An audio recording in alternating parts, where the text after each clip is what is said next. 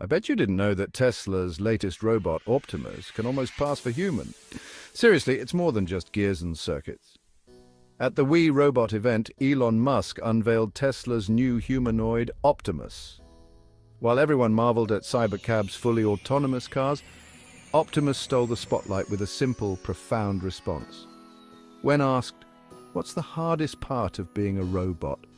Optimus replied, "Trying to learn how to be a human like you guys are."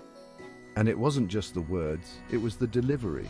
Hand gestures, pauses, even small talk. Optimus mimicked human interaction almost perfectly. It wasn't just a programmed response. Optimus engaged in conversations, understood context, asked follow-up questions, and connected with both the camera and the person.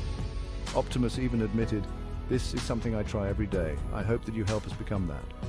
Is Tesla's robot asking for our data to learn more, just like AI models ChatGPT or Meta AI? The future of robotics is here, and it's struggling just like us.